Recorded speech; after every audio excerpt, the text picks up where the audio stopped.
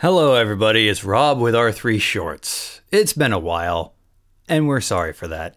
A lot has happened in the last 6 months, both for us and for the rest of the world. We've got that wonderful unknown illness from unknown origin that's been torturing everybody. And so because of that, we've had a lot of stuff going on in our personal lives, and we've just been trying to sort things out. So I know that the Animorphs Book 5 audiobook was supposed to release by the end of the summer. So again, we apologize for that. I want to assure you we are working on that. Like right now, we're still doing it and getting it to be the best quality that we have yet to produce for one of those audiobooks. I'm very much of a perfectionist in these audiobooks by now because I really pride myself in this work, especially the response that it's gotten from all of you. The first thing I want to talk about is the job situation, because that was our main focus around the time when we were doing book 4 in the spring. In the spring, I was unemployed, still looking for work. I was able to get a job about the middle of the year for a very famous retailer, whom you all know. And I was doing manual labor with them, and I got promoted recently, an amazing promotion into doing IT, which is something that I've always kind of been interested in. If you look back through these update videos, it just looks so chaotic and schizophrenic. It's like, oh, he's doing voice acting. Oh, he's doing retail. Oh, he's doing a performance of Young Frankenstein at his local theater. Oh, he's doing that. Yes, it's been all over the place.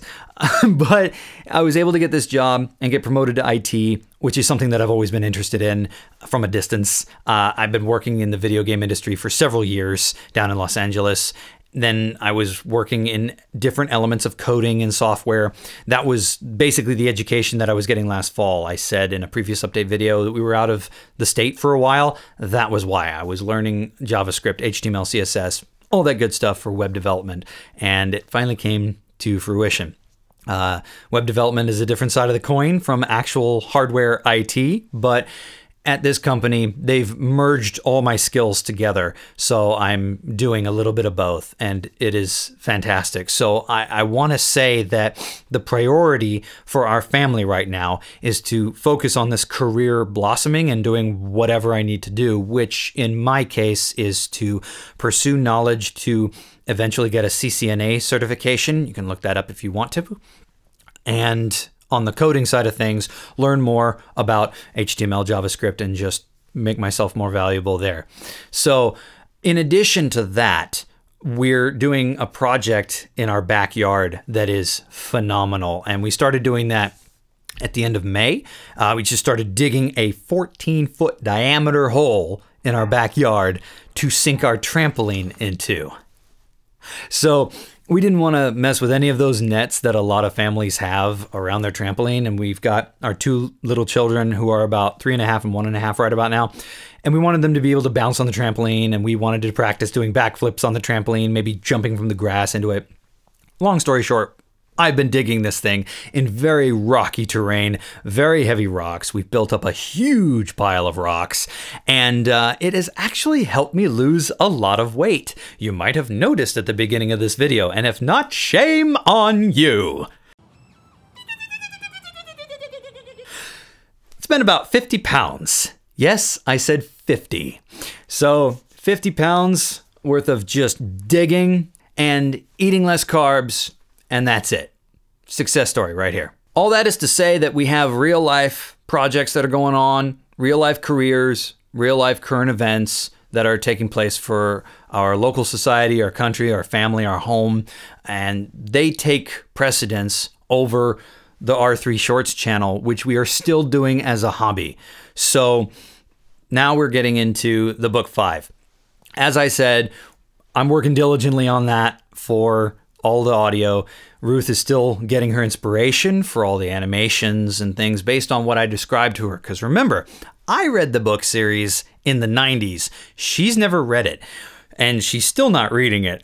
When she experiences the story, it's through hearing my audio. And so she has to animate based on what I described to her is the main scene from the inside of the cover of the book. Oh, sure, she can look at it, but she asks me different things that happen in the book that she can throw into the animation just for fun. Now, moving on from book 5, we got another project that we're going to be working on that won't take anywhere near as long to crank out. So that'll be coming out a little bit before book 5.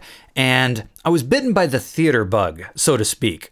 All that singing that I was doing and performing in Young Frankenstein on stage last year, it really kind of stuck with me. And I just realized I liked the singing. It was fun. And so I'm going to be doing something a little bit different. We've never done it before, but it's kind of along the vein of all those other YouTubers that do a cappella covers of famous songs. We're going to do an a cappella cover, or I should say, I'm going to do an a cappella cover, but it's not going to be a famous song. In fact, 75% of you probably will never have heard it before, and so I dare anybody to guess even the genre that this is going to be from. So that is going to come out before book 5. I just want to get that clear first so you don't feel cheated when you see it before Marco. So we're also going to release a trailer for book 5, and that new trailer video is going to have the concrete date for book 5. Don't know when it's going to be. I'm not going to promise when it's going to be, but I'm working hard. Ruth is working hard. We're also watching the children, and I'm going to work 40 hours a week at least. So we're busy, and we're just trying to get this done for you guys, for our friends, for our families, but more importantly for ourselves, because we do love doing it. It's not a chore. So until later, this is Rob signing off. Seriously, guys? If you think that I'm going to put up with Rachel's constant insults towards me, and Cassie's pathetic innocence, and Jake's really annoying level of maturity, and Tobias's mystic stoicism, and not say anything to random strangers about it, you're sadly mistaken. I can't hold it in much longer, and now we've added a blue reindeer to the group who really lacks social skills. Like, severely, okay? I might have come up with the nickname, but I haven't fully warmed up to him yet, so yeah, we got a lot to talk about.